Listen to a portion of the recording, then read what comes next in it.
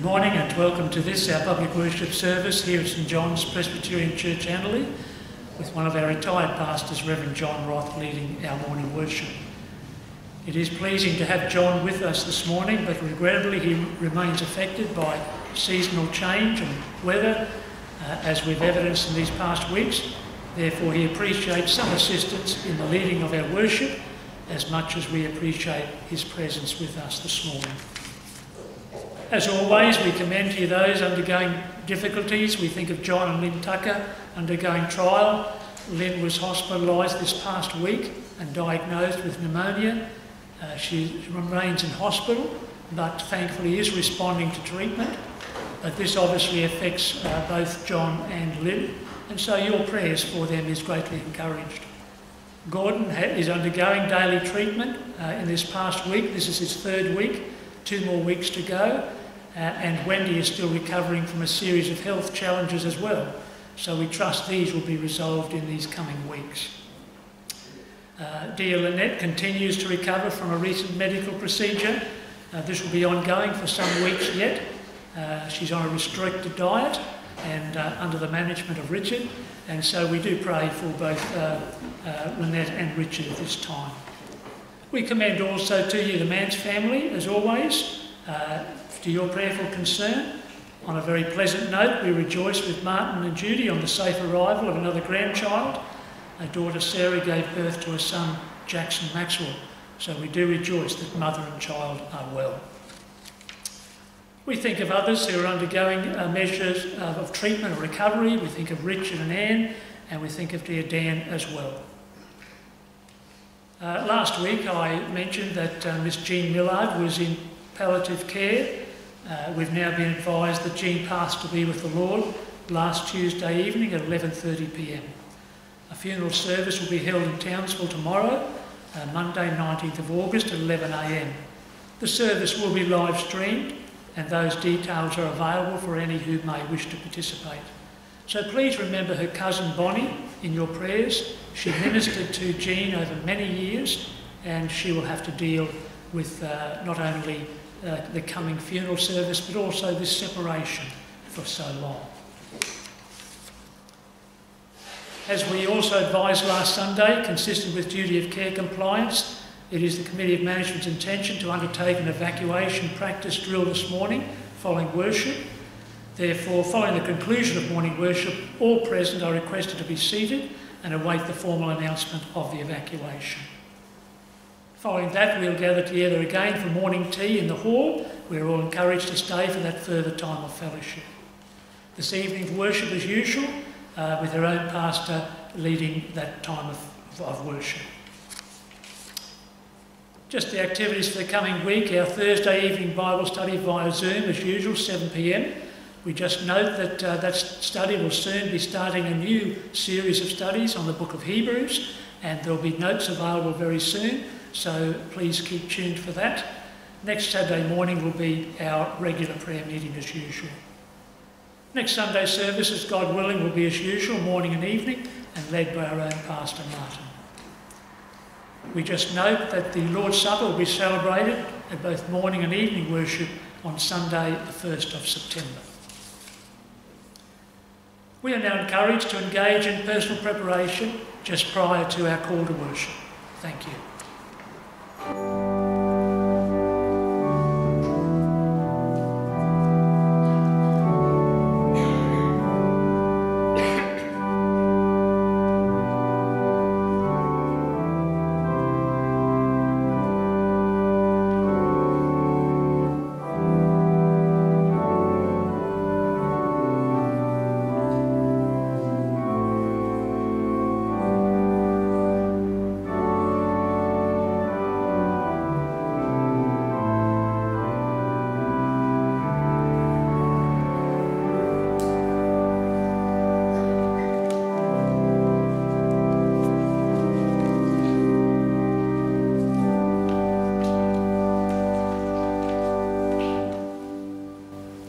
Call to worship this morning comes from Psalm 96, verses 8 to 10.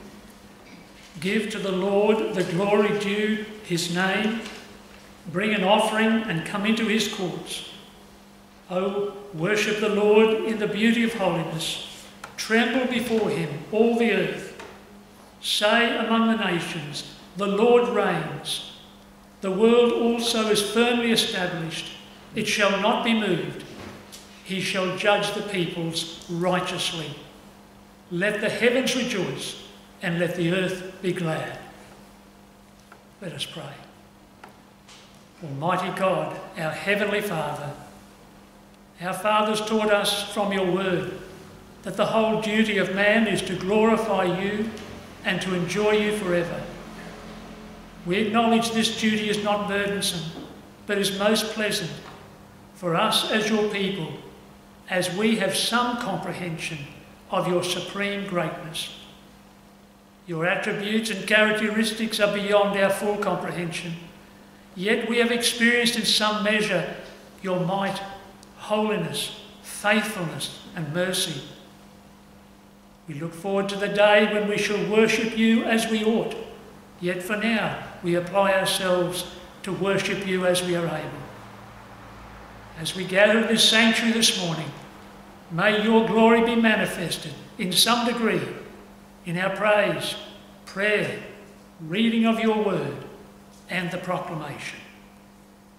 May it please you to receive us in the name of our Lord Jesus Christ, whose worship of you was most perfect and most acceptable. Amen. Our first hymn of praise this morning is Stand Up and Bless the Lord, ye people of his choice.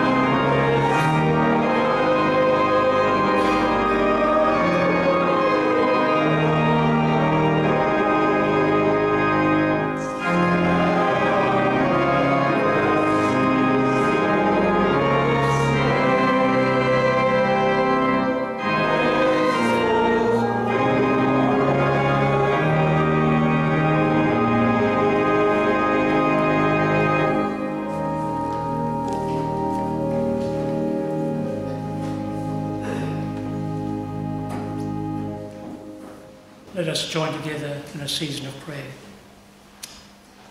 Almighty God, this morning we have sought your face with the consideration of your glory, and your word instructs us in the manner in which we can glorify your name. As we enter this new week, we reflect on the past week as much as we are able, that we might confess our sin, and genuinely repent. We are told that praying in the name of the Lord Jesus glorifies you.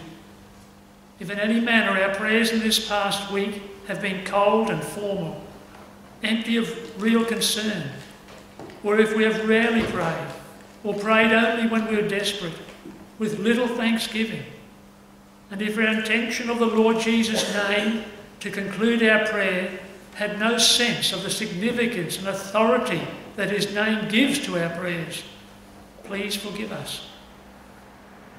Your word tells us that bearing fruit gives glory to your name. We thank you for the justification found in the Lord Jesus Christ. But if we have failed to cooperate with the Spirit in the work of sanctification, the setting apart of ourselves unto you more and more, if we have ignored conviction of error, refused correction, remaining content in our own ways, please forgive us. We are told that whether we eat or drink, or whatever we do, ensure that it is all to your glory. This instruction tells us that the simplest and most routine of actions can glorify you or not.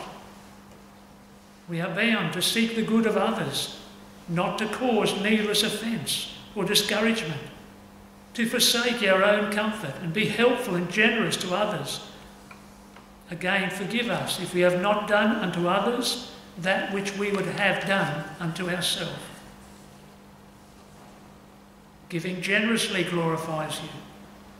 If in any way we did not give or share when we could have, when we should have, we held back for selfish reasons or critical reasons, if we had been generous, others may have praised your name. Forgive us if this is the case. You are glorified when our daily lives manifest good works despite unjust criticism. In this past week, have we forsaken opportunities to manifest helpful actions to others, being so absorbed with our own lives, or worse, displayed conduct that was lacking in grace and love toward others? Please forgive us and grant us enabling grace to let our light shine before men, that they may glorify you. See our hearts, that our desire is to live before you in obedience to the glory of your name. We confess these and our other sins for the sake of our Lord Jesus Christ, who gave himself for us. Amen. Our first reading this morning comes from Genesis chapter 12.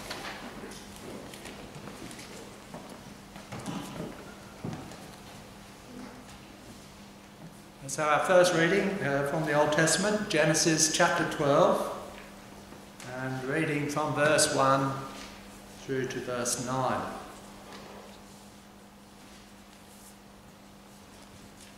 Let us hear the word of God. Now the Lord had said to Abram, "Get out of your country, from your family, and from your father's house to a land that I will show you. I will make you a great nation. I will bless you and make your name great, and you shall be a blessing. I will bless those who bless you, and I will curse him who curses you. And in you all the families of the earth shall be blessed." So Abram departed as the Lord had spoken to him, and Lot went with him. And Abram was 75 years old when he departed from Haran. Then Abram took Sarai, his wife, and Lot, his brother's son, and all their possessions that they had gathered, and the people whom they had acquired in Haran, and they departed to go to the land of Canaan. So they came to the land of Canaan. Abram passed through the land to the place of Shechem, as far as the terebinth tree of Moreh. And the Canaanites were there then in the land. Then the Lord appeared to Abram and said, "To your descendants I will give this land." And there he built an altar to the Lord who had appeared to him. And he moved from there to the mountain east of Bethel, And he pitched his tent with Bethel on his west and Ai on his east. There he built an altar to the Lord and called on the name of the Lord. So Abram journeyed, going on still toward the south. Amen. Our second opportunity to praise this morning. Tell me the old story of unseen things above, of Jesus and his glory, of Jesus and his love.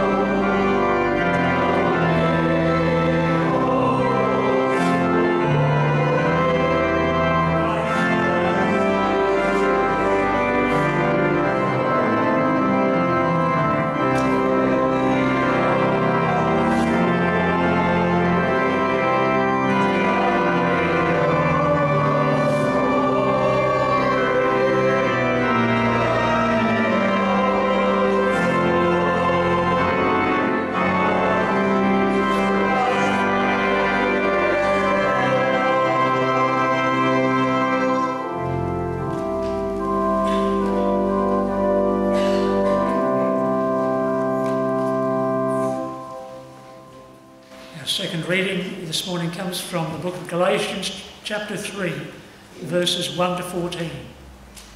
Verse 1. O foolish Galatians, who has bewitched you that you should not obey the truth, before whose eyes Jesus Christ was clearly portrayed among you as crucified? This only I want to learn from you. Did you receive the Spirit by the works of the law or by the hearing of faith? Are you so foolish?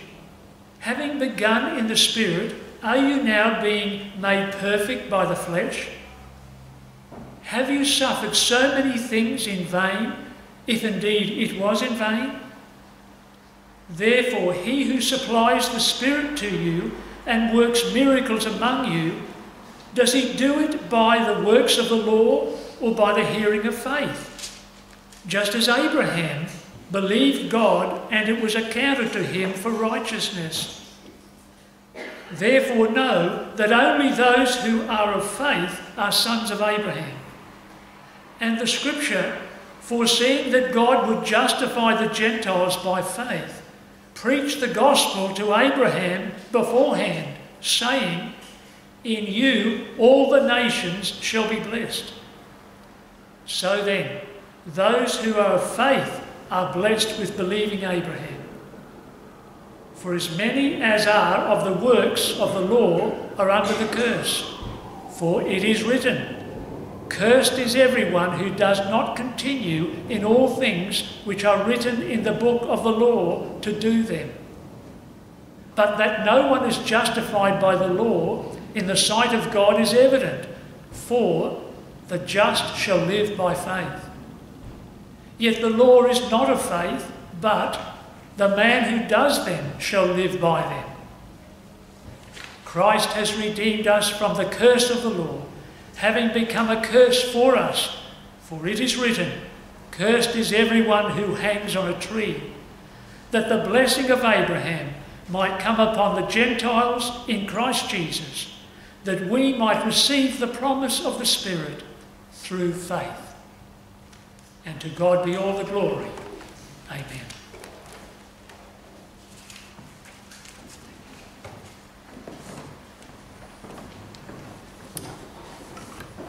Thank you, James and Matthias. Let us come to give thanks to God for the opportunity to present an offering and to pray for some people. Heavenly Father, it is a great privilege to come before you in prayer, that we can come to this local congregation and worship you without fear at the present time. Although through the years and even in other places, if Christians who believe in the gospel of Jesus Christ gather together, they gather with fear around them. But let us not fear, for the gospel of Jesus Christ, as delivered to us in the Scripture, is a wonderful story of the facts that God has done in Christ to make us presentable to God in heaven without our works, without anything in us to deserve any good thing. We thank you, Lord, because of what you have given and what you have done in Christ. This clearly separates true Christianity from every religion on earth, because every religion on earth requires some kind of deserving nature in the person, in the candidate who would enter heaven.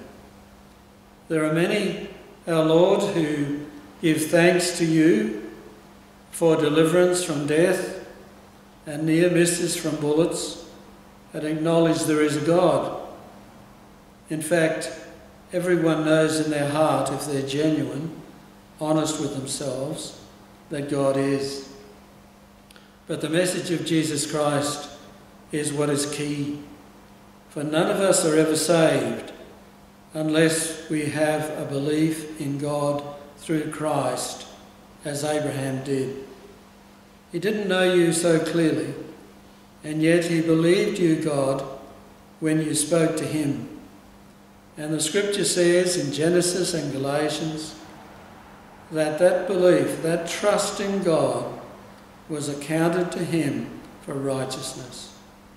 Thank you, Lord, that we have opportunity to give to you through our talents, our treasures, and our time, to be able to provide a kind of a ministry that you have given to us that is suitable for our circumstances.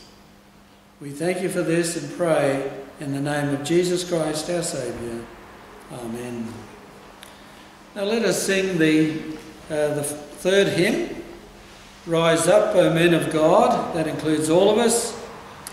Have done with lesser things, give heart and soul and mind and strength to serve the King of Kings.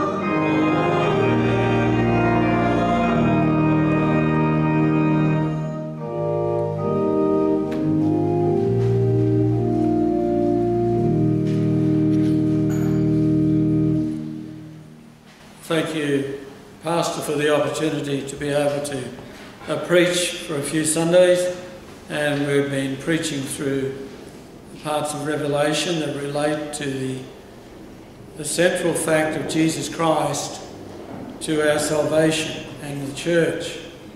I'd like to speak today about one tiny aspect of the famous phrase that no man is justified by the law in the sight of God. It is evident, for the just shall live by faith.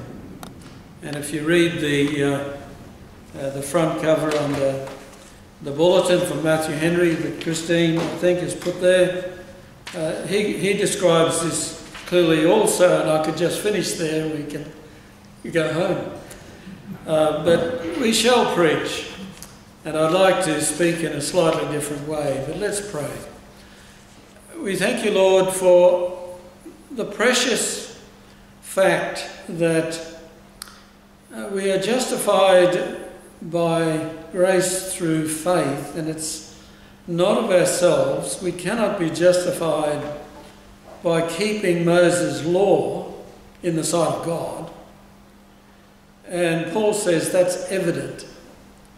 But it's not so clear for most people today. Help us to understand some of these things as we read this scripture, we ask in Jesus' name. Amen.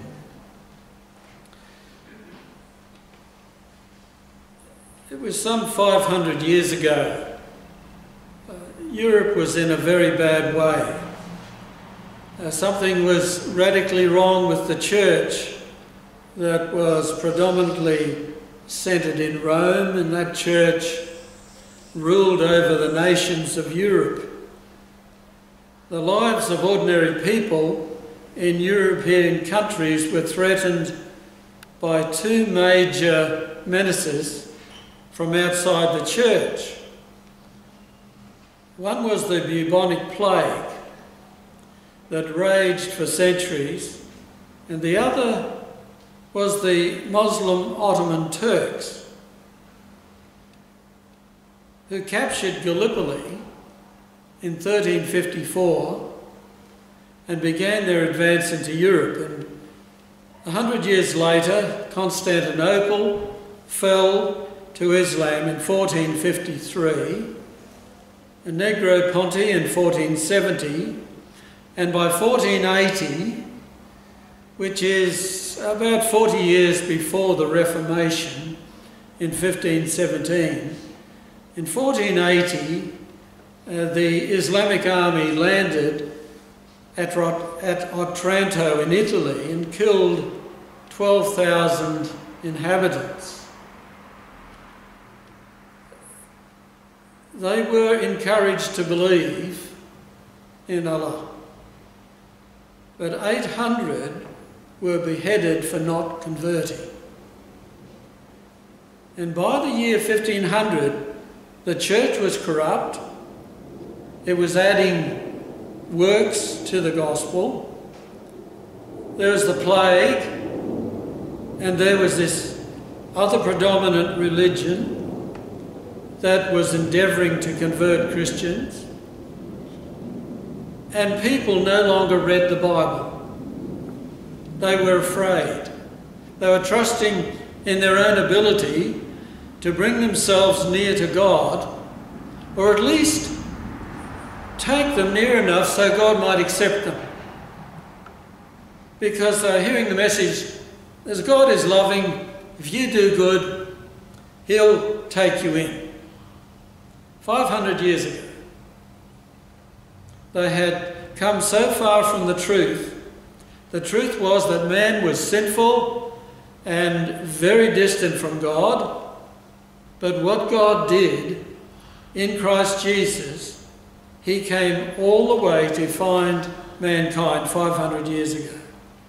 500 years ago, the leaders of the Protestant Reformation began to realise that the old gospel of grace, which had been forgotten, had to be brought again into the minds of the people.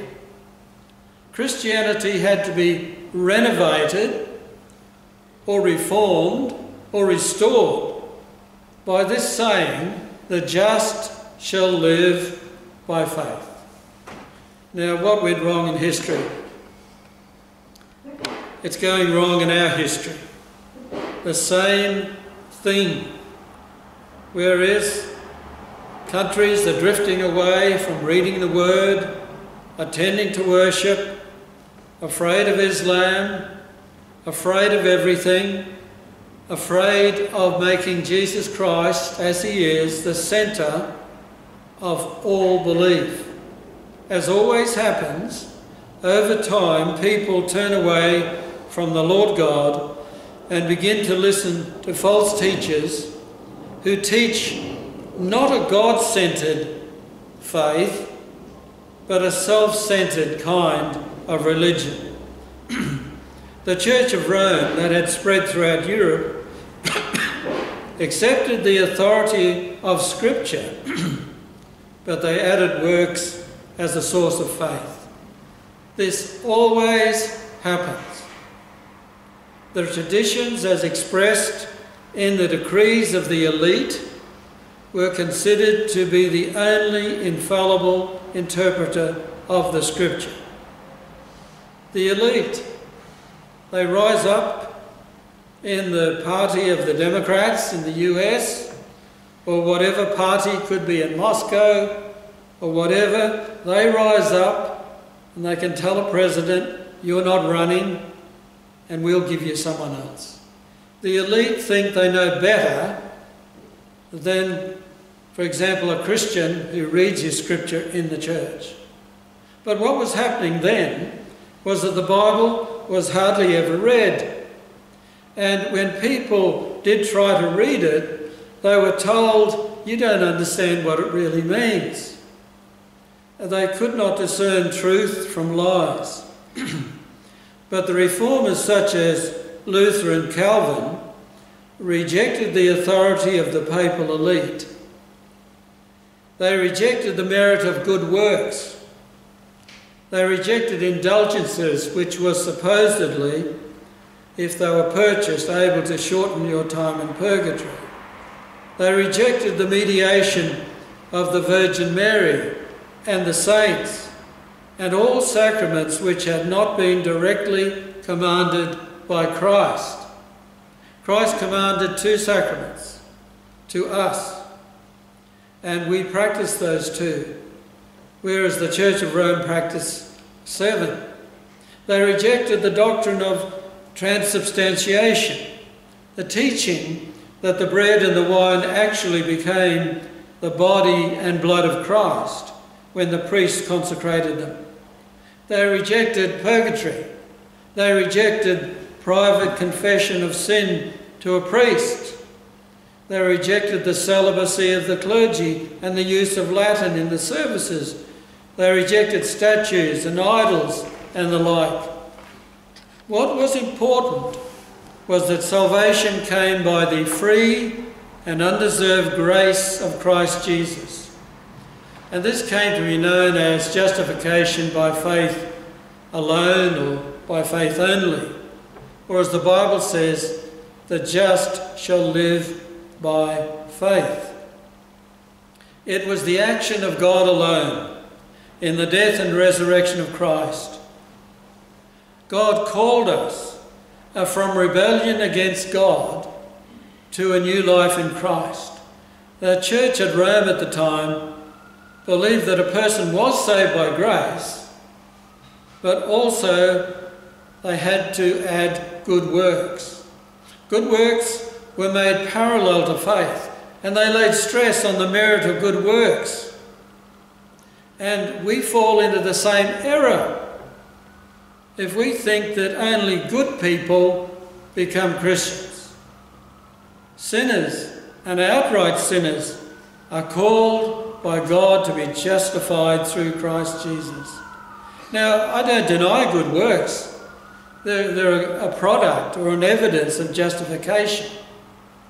But we are confronted today by the same fears that the people of Europe had nearly 500 years ago. Martin Luther, on the 31st of October 1517, nailed a notice to the cathedral door in Wittenberg attacking the teaching behind the sale of indulgences and the church's material preoccupations. He pronounced that we are justified not by our deeds but by faith alone. That is where the true wealth of the church lies. And if we Presbyterians lose an awful lot of property and the like, then praise God, because the church is centred in justification by faith through Christ. Now, nothing much has changed since the beginning of the creation.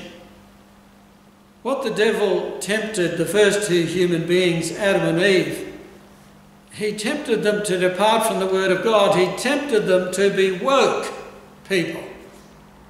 I am unwoke. He tempted them to be progressive. But we are meant to be founded upon the Scripture, the Word of God. By the time of the New Testament, in the book of Galatians, the same attitude was among the people there. By the time of 1500 AD, there was corruption in the church, corruption in government, disease was everywhere, the viruses were running rampant, and they feared a Muslim invasion. And we live 500 plus years after that, but there's the same evidence of failure and fear that is still with us, together with the fear of an Islamic invasion. But also the same God and Saviour of the world is near to us to save. The Apostle Paul says in Galatians 3:1, "O foolish Galatians, who has bewitched you that you should not obey the truth, before whose eyes Jesus Christ has been evidently set forth, crucified among you?" Who bewitched you? Who deceived you? That people did all in their power to contradict the message of the gospel that had first been preached to the Galatians through the Apostle Paul. That area of Galatia today is completely Muslim.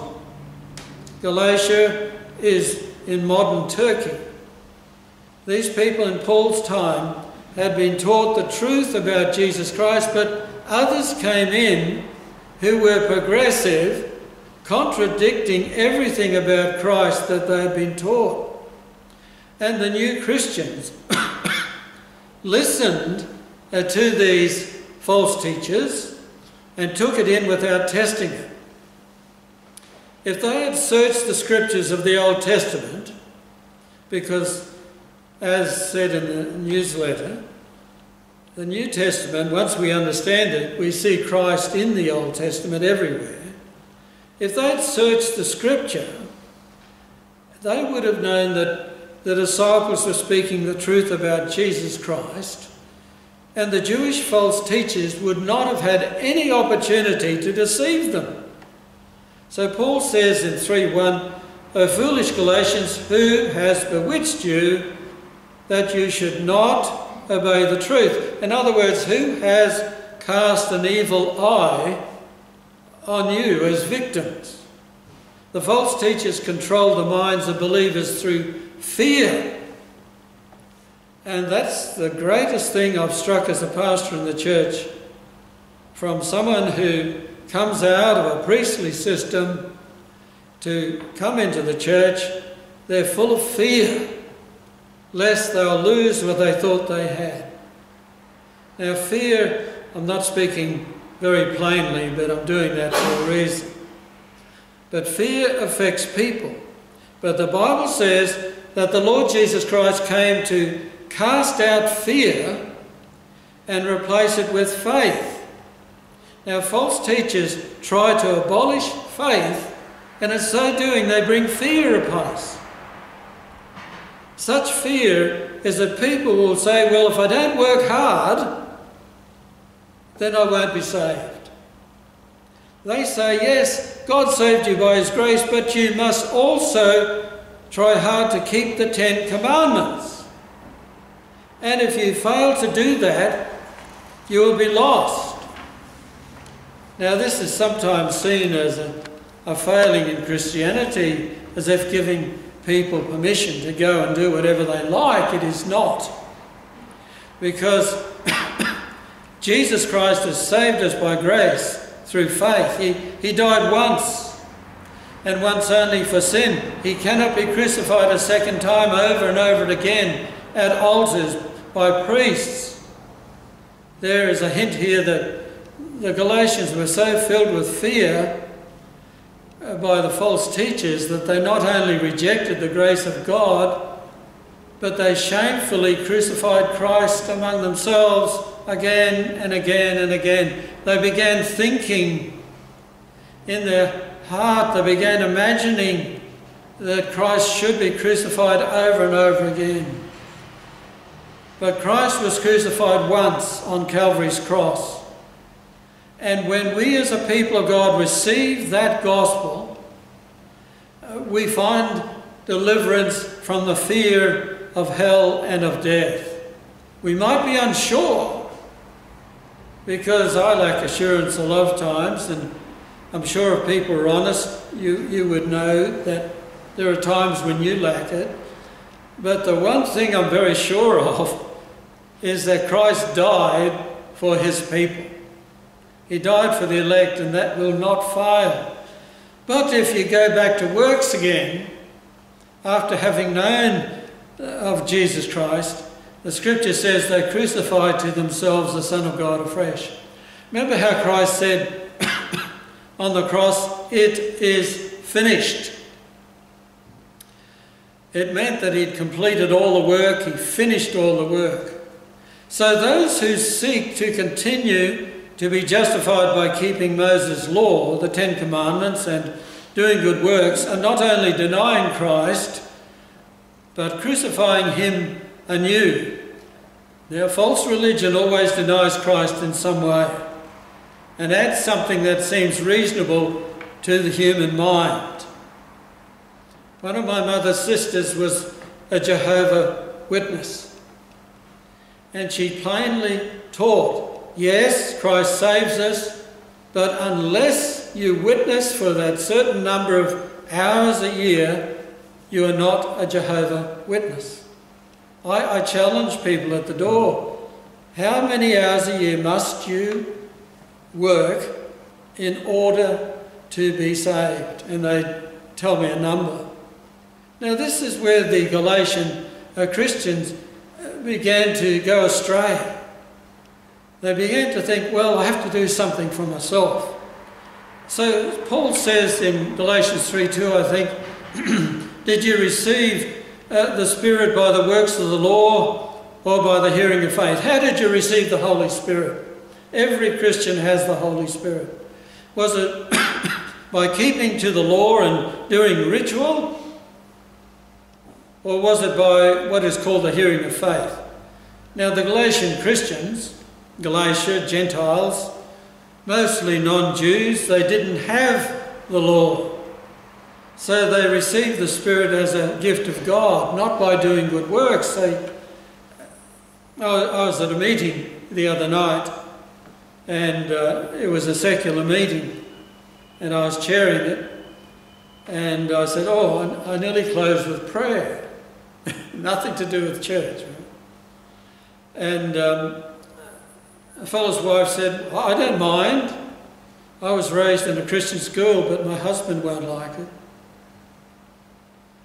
But he's a very nice fellow, extremely good fellow, a lovely man. He helps us a great deal. Doesn't know anything about the Old Testament. He doesn't know anything about the things of God. So the Gentiles didn't know much about the Old Testament, but the Jews did. They knew these things.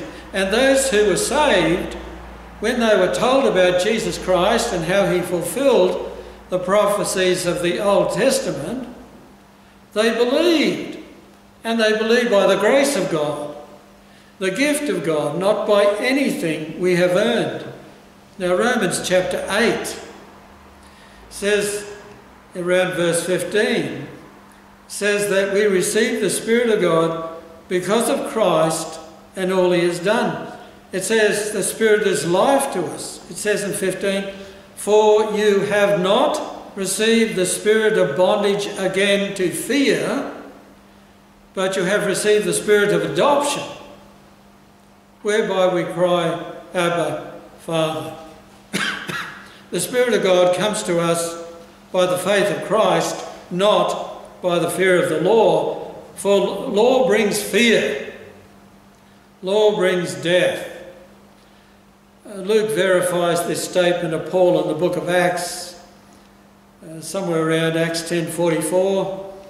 While Peter yet spoke these words, the Holy Ghost fell on all them which heard the word, he says in Acts 11:15. And as I began to speak, the Holy Ghost fell on them as on us at the beginning. Not by law, but by grace, through faith. Another question arises in verse 5 of Galatians 3. How did the Apostle Paul minister? He, therefore, that ministers to you the Spirit and works miracles among you, does he do it by the works of the law or by the hearing of faith?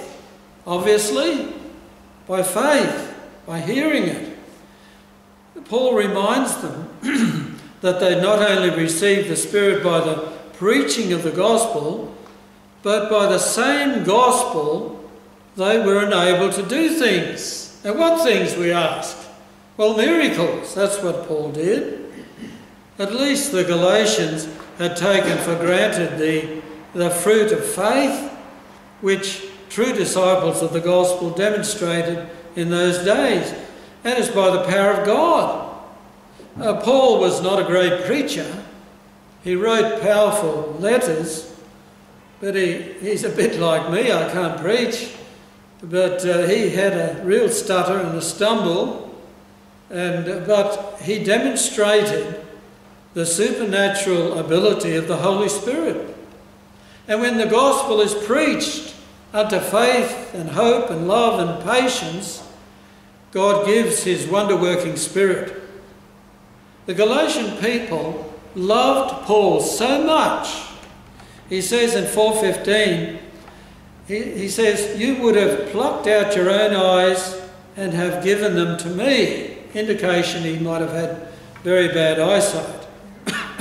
They had such devotion to him, and they were ready to give money and goods, even eyes, in order to secure his salvation. Now, such love is the fruit of the Holy Spirit.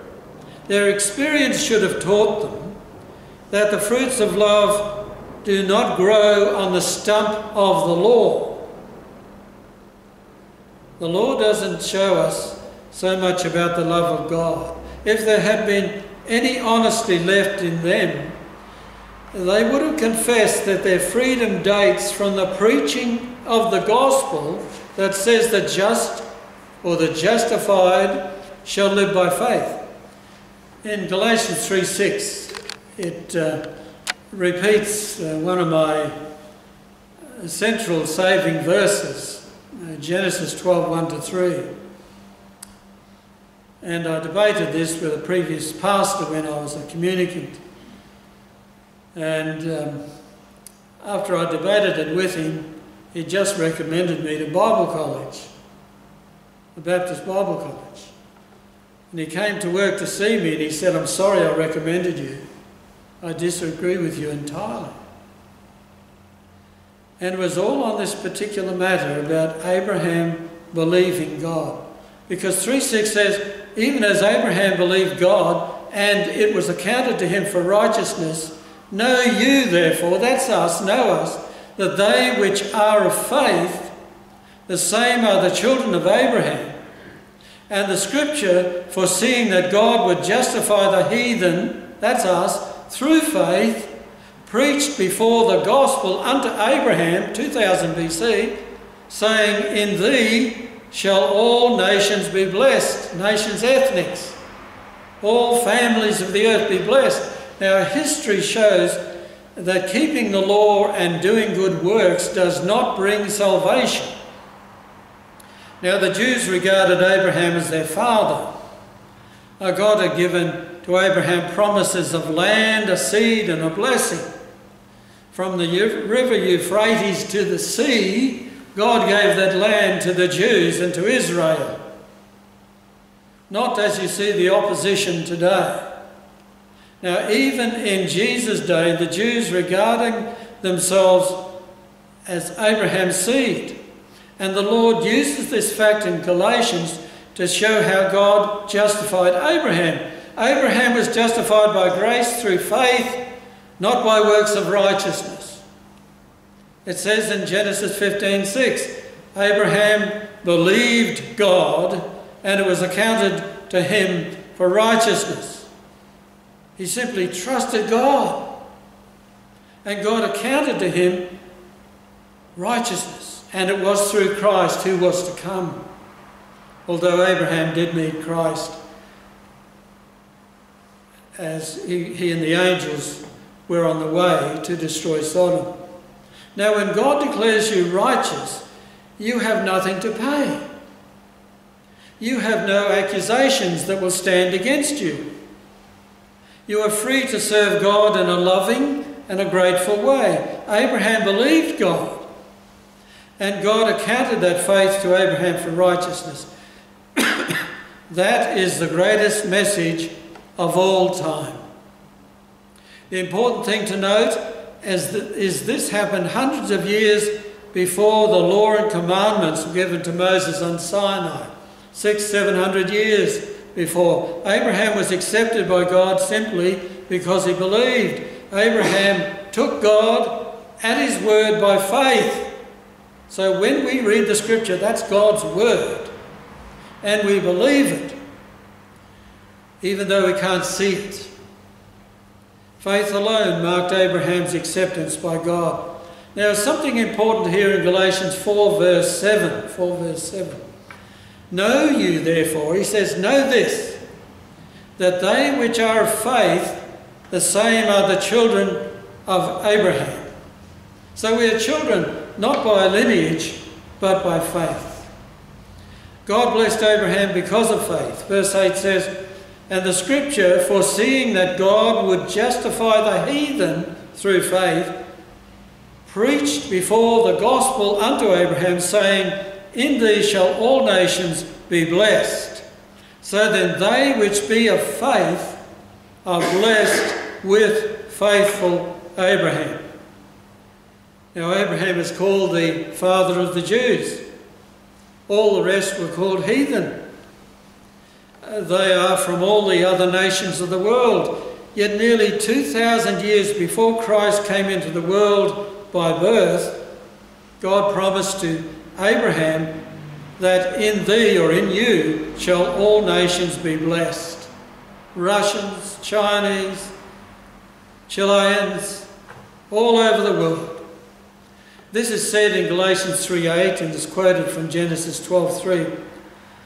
Out of all the nations of the world, which was about 400 years after the great flood, 300 years after the Tower of Babel, God came to Abraham in Ur of the Chaldees.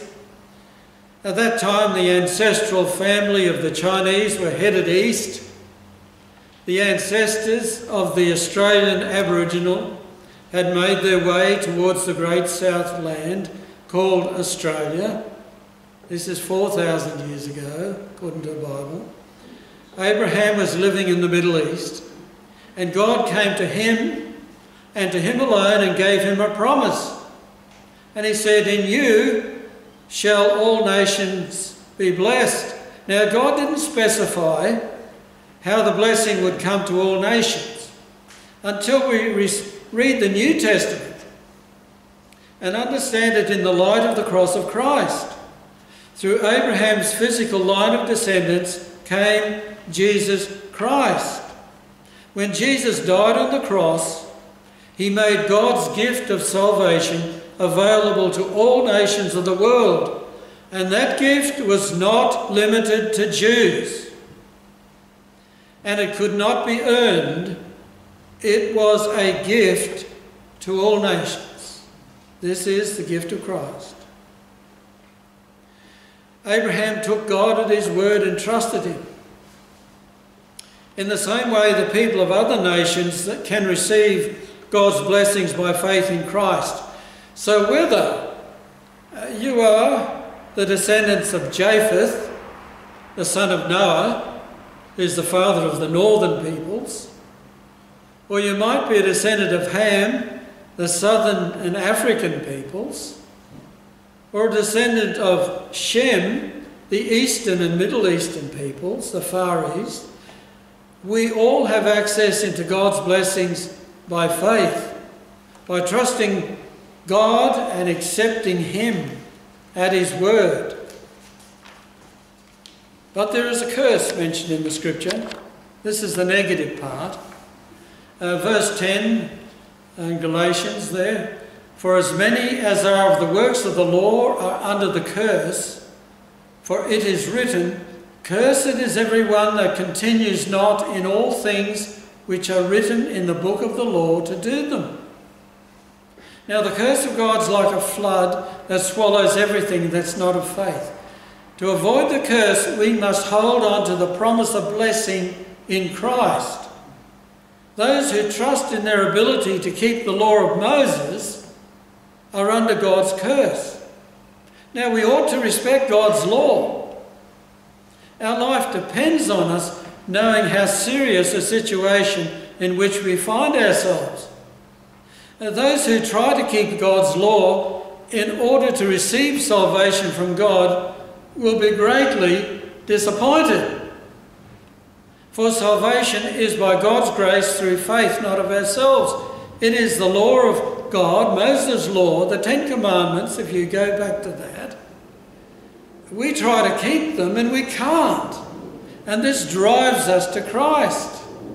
But the fact is we cannot please God by keeping his law. We please God by believing in God through Christ Jesus. However, we're not to be lawless. We are not to be as proud unbelievers who, having read God's word, just cast it away. There was a certain king of Judah, King Jehoiakim. He did this. When they found the word of God, God sent him a message to repent through Jeremiah the prophet. And when the word of God was read to Jehoiakim, he had the pages cut and burned as they were read. Now some pleaded with him not to burn God's word, but he was not afraid. He didn't tear his garments in repentance. My father told me that when he departed for PNG to fight the Emperor's men in World War II, they were given Bibles. But many of the men just tore the pages out and rolled their cigarettes. And Jehoiakim did the same. We are not to be like that. We are to be a people of faith like Abraham was, and the blessing we receive through faith is salvation through Christ Jesus. Now it seems incredible, but God will save any sinner and bring him or her into heaven because they believe in the Lord Jesus Christ. That's a genuine belief. It's incredible, it's simple, yet for many it's so impossible. But God will give us the gift of repentance. He will soften our hearts so that we may turn away from our sins and cling to Christ. And verse 10 looks at the curse, but verse 11 has the positive side. But that no man is justified by the law in the sight of God, it is evident, for the just shall live by faith. And that's a quote from Habakkuk 2:4 in the Old Testament. Justification and eternal life come by faith. It is a reasonable conclusion that no man is justified by the law in the sight of God, because the law was never meant to justify us, but the law is still perfect. It is God's will. It is God's thinking. Therefore, we must approach God by faith in Christ, for it is Christ who delivered us from the curse of the law in verses 13 and 14, which says, Christ has redeemed us from the curse of the law, being made a curse for us, so that God's blessing might come to us through Jesus Christ, that we might receive the promise of the Spirit through faith. Now, in conclusion, salvation is a gift of God, and it's only through Christ, through faith by God's grace, and that was discovered 500 years ago and has been lost and is gradually being lost. But there are God's people who are responding to the fact that Christ fully satisfied through his death the requirements of God's perfect law on our behalf. It also fully satisfied the righteous demands of God that lay behind the law. Therefore, his death was sufficient to bring blessing to both Jews and Gentiles, to the nationalities of the world. By faith we believe the promises of God, and by his Spirit many blessings are received by faith alone. Faith alone builds on the promises of God. And we must trust God for our protection, for our family's security, and our nation's defence. Now Moses was told by God this very thing, Deuteronomy 18:15. And a certain religion has misinterpreted this entirely. But Moses was told this: the Lord thy God will raise up unto thee a prophet in the midst of thee of thy brethren, like unto me, and unto him you shall hearken or hear. The New Testament says that is Jesus Christ. The Muslim says that is Muhammad. That prophet has come, and he is the Lord Jesus Christ, who brought better things than the law of Moses. He brought grace and truth and remission of sins, so that whosoever believeth in him should not perish, but have everlasting life. Everlasting Father, you have life in your possession. Through Jesus Christ, Lord Jesus, you grant life to as many as believe. And as we pass through that door, we do see that we have always belonged to God's elect. The two seem to be totally opposite, but they work together well in the mind of God. We need to believe these things and trust you for our own salvation. We pray this in Jesus' name. Amen. Now let us sing the concluding hymn, which speaks about having the mind of Christ, our Saviour.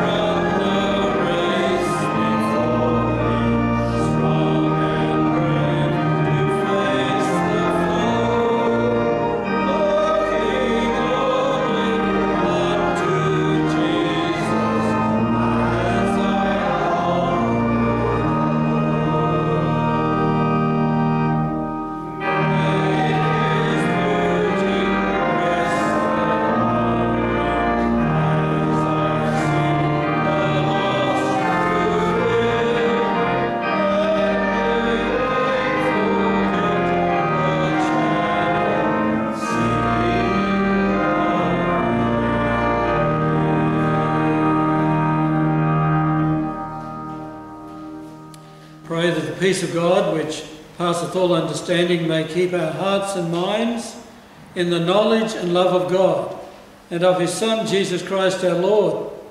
And may the blessing of God Almighty, the Father, the Son, and the Holy Spirit be amongst us and remain with us always.